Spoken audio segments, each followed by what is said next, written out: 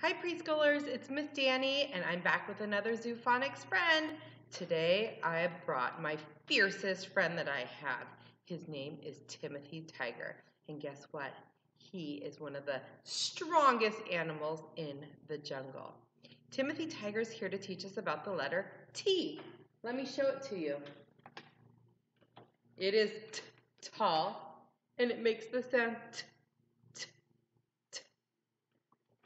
Such a great letter, and it's really fun to remember. So for this letter, I'm going to need to see your muscles. I need you to put your arms out and flex them really strong. And you're going to say, Timothy Tiger, letter T says t, t, t. Awesome. Wow, you guys look so strong when you do that. So the letter T is a really easy line or letter to make because what lines do you see? Yeah, just straight lines. So if you saw these lines, which ones would you choose? This one? No. This one? Yep. And a little line. Good job. So to make the letter T, I'm going to, of course, start at the top. Hey, top. Top starts with T as well. All right, I start at the top and I go down and then I jump up, frog jump up, and I cross my T. Let's do it again. Start at the top and go down, frog jump up, and cross my T. Let's practice with our magic finger and trace it in the air. Ready?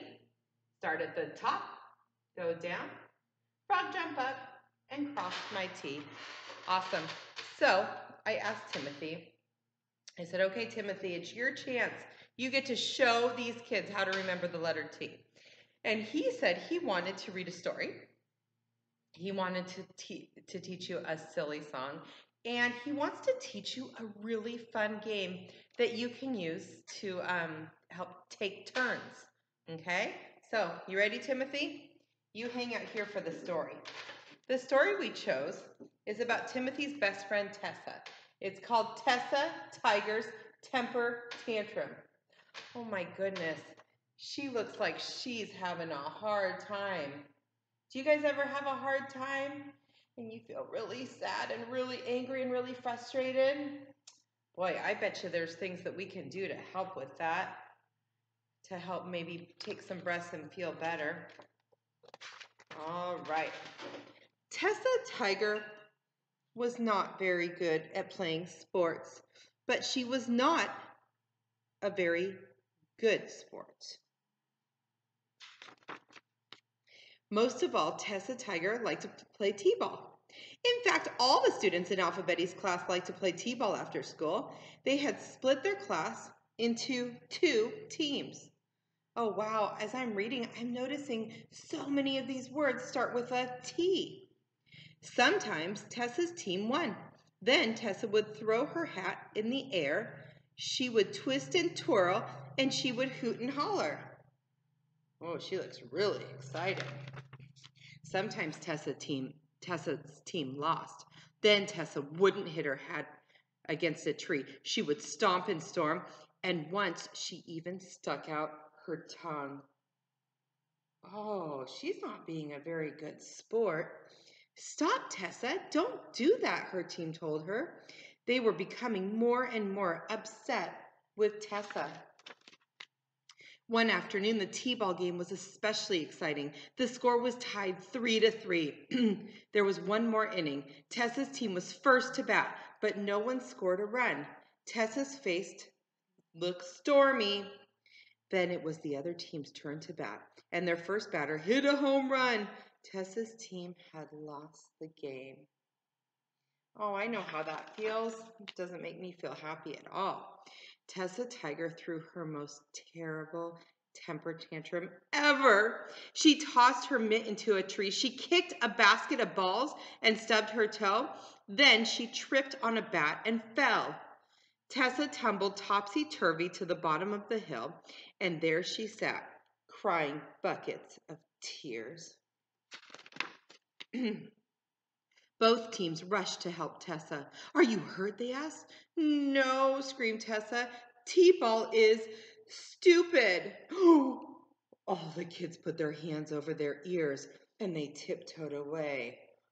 Yikes. Tessa trudged home. She felt terrible. Her mitt was lost, her shirt was torn, her toe hurt, and worst of all, she had a temper tantrum tummy ache. Wow, boys and girls, that's not how we act. The next morning, Tessa's team talked with their teacher, Alphabetti. They told her about Tessa's terrible temper tantrum. "Tessa's not a good sport," they said. "She takes all the fun out of playing t-ball. We don't want Tessa on our team." Tessa's team didn't know that she was just around the corner listening. Alphabetti sat quietly for a minute. She tapped her toes. She twiddled her thumbs. She thought things over. Then she smiled. "I have an idea." Later that day, Alphabetti made her class their favorite treat, peanut butter on toast. While they ate, she told a funny story. It was about the time she threw a temper tantrum when she was just a little lion cub. "I had painted a picture of my twin sister," Alphabetti told the class. "I had painted it on the tablecloth with ketchup. It was a great artistic masterpiece, but my sister washed it out. I was so angry with her. I threw a real fit. Talk about temper tantrums. I tossed around so much. Do you know what happened?" She paused. "I twisted my own tail into a knot." Wow, that must have been some temper tantrum. All the students gasped, but the thought of Alphabetti having a temper tantrum was just too funny. The students were tickled. They started to giggle, and they giggled until their tummies hurt, in a good way. Then Alphabetti asked a question. "Do you think temper tantrums are helpful?" Tessa blurted out, "No!" After that, words tumbled out of Tessa's mouth. "Temper tantrums hurt your tummy in a bad way, and your friends don't want to play with you anymore, ever again in their whole lives." Two big tears trickled down Tessa's face. "What can you do instead of losing your temper?" Alphabetti asked. Her students had lots of ideas. "Stop and think before you blow up. Try to make games fun for everyone. Always be a good sport, win or lose." Tessa listened quietly. Then very softly she spoke. "I'm sorry about yesterday. I'll be a better sport from now on. Honest." "That's great, Tessa," her friend said. "Do you want to play t-ball after school?" She smiled. "You bet." Tessa Tiger's team lost again that day. Everyone turned to look at Tessa. What would she do? Well, what do you think she's going to do? Tessa did not have a temper tantrum. "Maybe we'll do better tomorrow," she grinned, "and maybe we won't. But win or lose, there will be no knots in our tails." And Tessa started to giggle.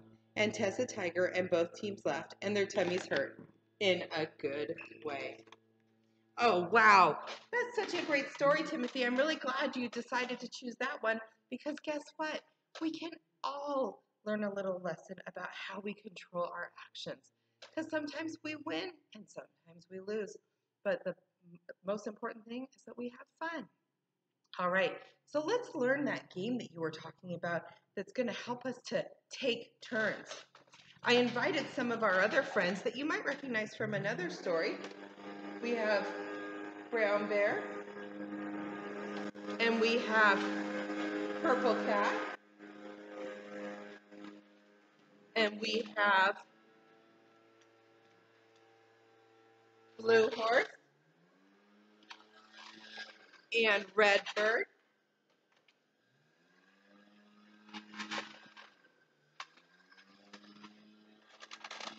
and White Dog, and Black Sheep. So Timothy, they all want to play a game, and they don't know who can go first. They want to play tag, and they can't decide. So instead of fighting and throwing a temper tantrum, we're going to learn how to play eeny, meeny, miny, moe. Okay? So you guys, I'm going to have Timothy sit over here and watch us. Okay? And here's what you do. If you and your friends can't decide whose turn it is, you get in a big circle and you stick your foot in. Okay? And when you do that, you're going to tap each foot, and you're going to say, eeny, meeny, miny, moe. Catch a tiger by the toe. If he hollers, let him go. Eeny, meeny, miny, moe. Now, whoever you land on is not it. So they get to wait until the game starts. So now you're going to do it again. Eeny, meeny, miny, moe. Catch a tiger by the toe. If he hollers, let him go. Eeny, meeny, miny, moe. Oh, brown bear's not it. Let's do it again. Eeny, meeny, miny, moe.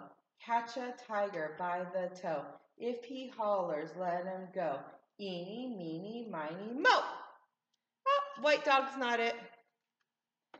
Oh, we're going to move closer, which is always a good idea when you're playing this game. Eeny, meeny, miny, moe.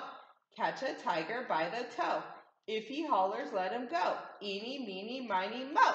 Oh, purple cat's not it. Two left. Whoever is not it, the last person standing, gets to be it. Eeny, meeny, miny, moe. Catch a tiger by the toe. If he hollers, let him go.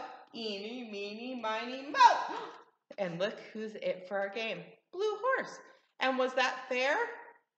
Absolutely. All right, we still have one more song to do. And you know me, it's one of my favorite songs. It's called Five Little Monkeys Swinging from a Tree, but guess who they're teasing? They're teasing Timothy Tiger. So watch out because he's going to pounce. Are you ready? Five little monkeys swinging from a tree, teasing Mr. Tiger. You can't catch me, you can't catch me. Along comes Mr. Tiger, just as sneaky as can be, and pounce! Ooh, we scared one monkey away. We got four left.